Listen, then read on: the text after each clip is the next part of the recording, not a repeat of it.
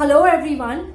Today we are going to talk about the second aspect of design thinking, and that is how to define a problem. Here, as a facilitator, you would have to collect all the data pertaining to the problem and share it with students. So say for example, you're talking about water shortages, or shortage of safe drinking water in the world.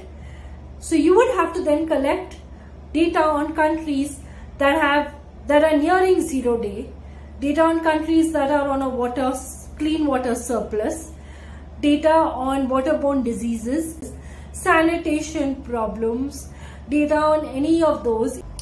When you give this data vault or data folder that you create to children, they have to analyze that data and internalize it and then come out with solutions to it.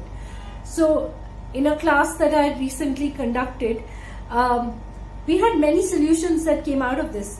One was, the impact of using ROs in our households. So understanding water, understanding osmosis.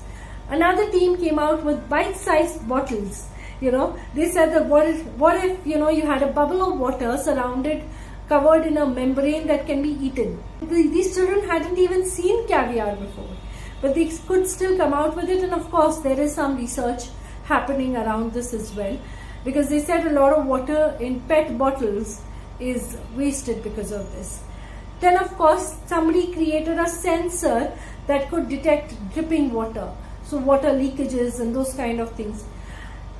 Children learned from water systems to your regular rivers, seas, all of that, your water table, evaporation, condensation, salination, desalination.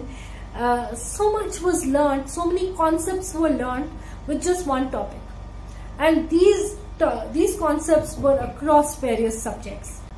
So you can literally get each child to define, or each team to define problems across different areas and domains, and then see the magic unfold. So here is it, and various techniques like mind mapping can be used in this, and I will be talking about mind mapping in the next episode.